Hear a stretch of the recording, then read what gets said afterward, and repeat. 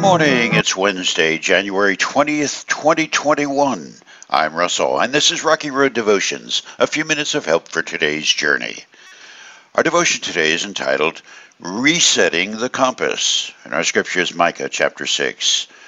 Listen to what the Lord is saying. Stand up and state your case against me. Let the mountains and hills be called to witness your complaints. And now, O mountains, listen to the Lord's complaint. He has a case against his people. He will bring charges against Israel. O my people, what have I done to you? What have I done to make you tired of me? Answer me, for I brought you out of Egypt and redeemed you from slavery. I sent Moses, Aaron, and Miriam to help you.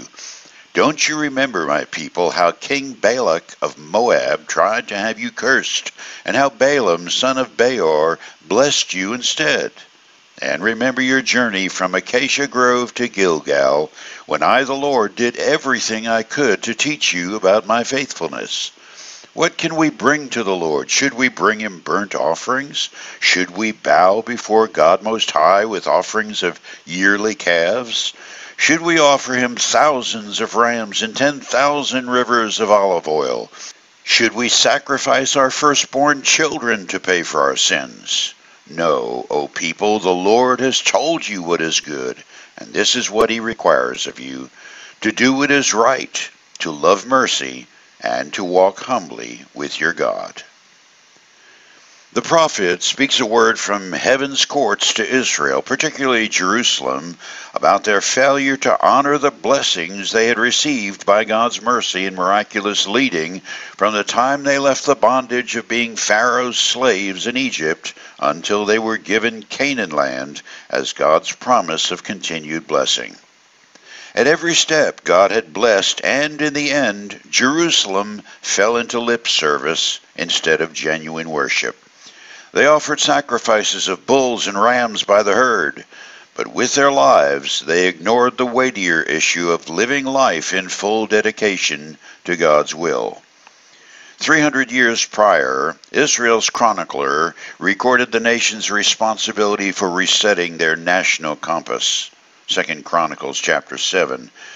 Then if my people who are called by my name will humble themselves and pray and seek my face and turn from their wicked ways, I will hear from heaven and will forgive their sins and restore their land.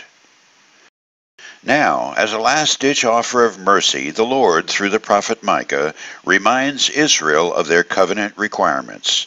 It was time to reset the national compass.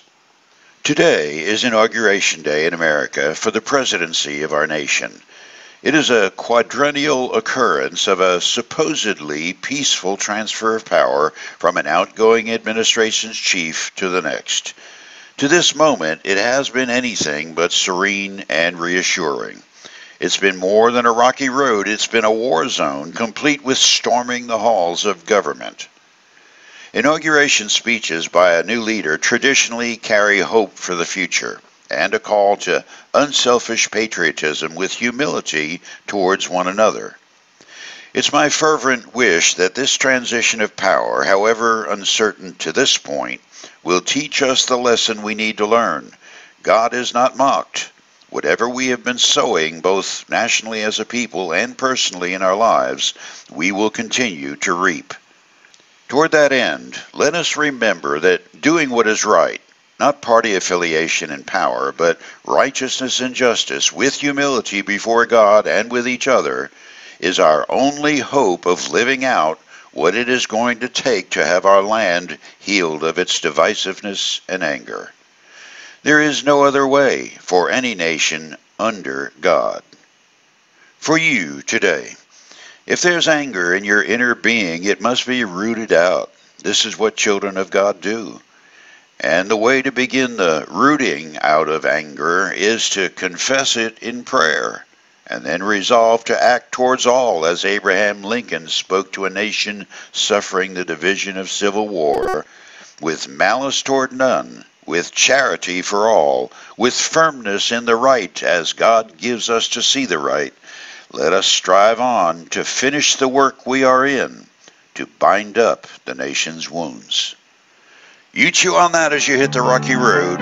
Have a blessed day.